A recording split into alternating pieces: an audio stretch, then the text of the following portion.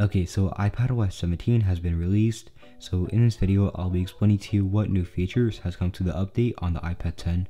So first off, let's take a look at the iPadOS 17 customization, and you'll see that when we press on customize, the customization is sort of like the one on the iPhone with iOS 16, but the only differences are that the widgets got moved to the left side of the screen, and also you can change up the boldness of the clock font. Now if we go to the home screen, you'll see that there's actually some new features here as well.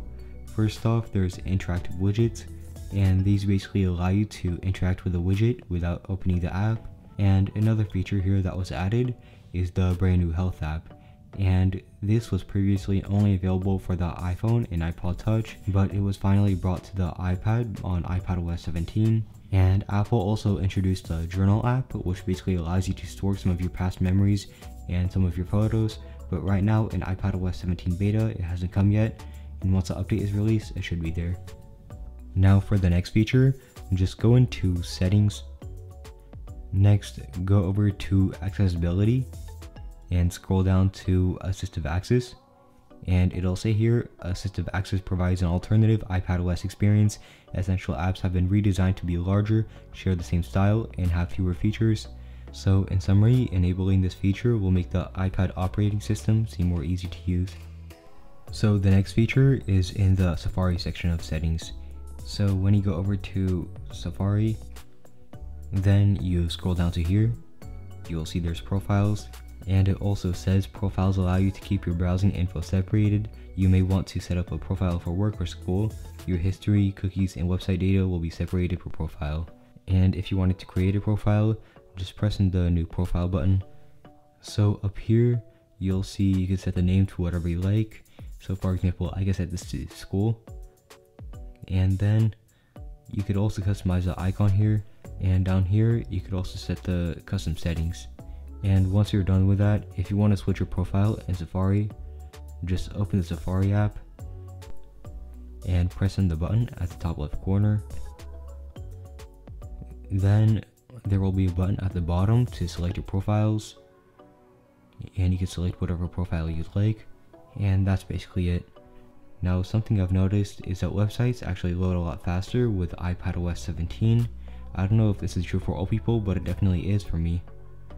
Now another feature I found in settings is in the screen time section. So when you go here, you'll see there's a new section for communication safety.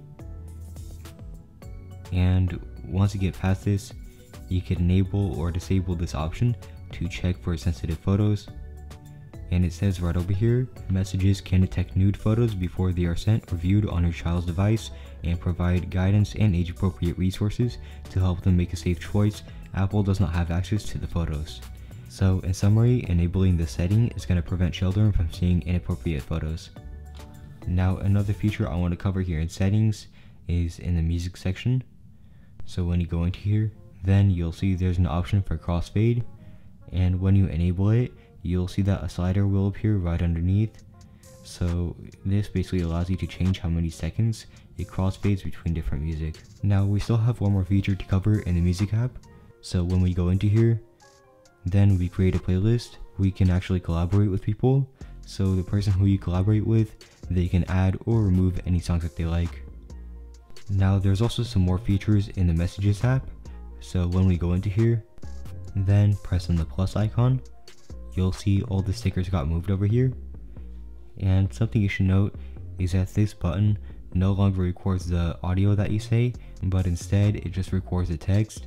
And if you want to record your actual audio, just press on this plus icon and tap on here and you'll be able to do so. So the last settings feature is just an easier way to reply to messages.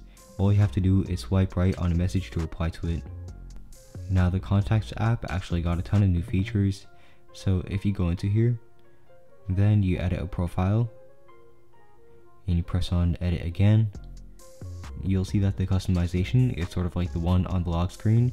So you could create multiple profile pictures, but you can only set one at a time.